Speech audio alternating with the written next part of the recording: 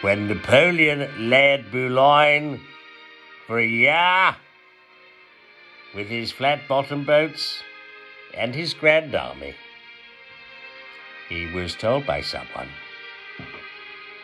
"There are bitter weeds in England." There are certainly a great many more of them since the British Expeditionary Force returned.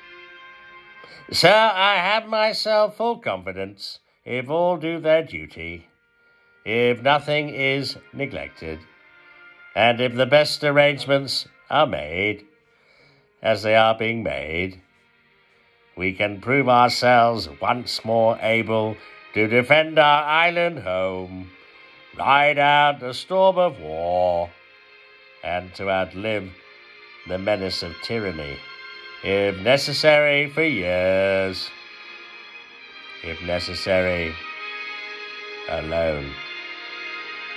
At any rate, that is what we're going to try to do. That is the resolve of His Majesty's government, every man of them. That is the will of Parliament and the nation. The British Empire and French Republic, linked together in their cause and in their need, will defend to the death their native soil, aiding each other like good comrades to the utmost of their strength. We shall go on to the end. We shall fight in France. We shall fight on the seas and oceans. We shall fight with growing confidence and growing strength in the air.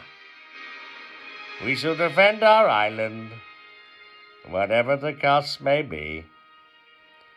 We shall fight on the beaches. We shall fight on the landing grounds. We shall fight in the fields and in the streets. We shall fight in the hills. We shall never surrender.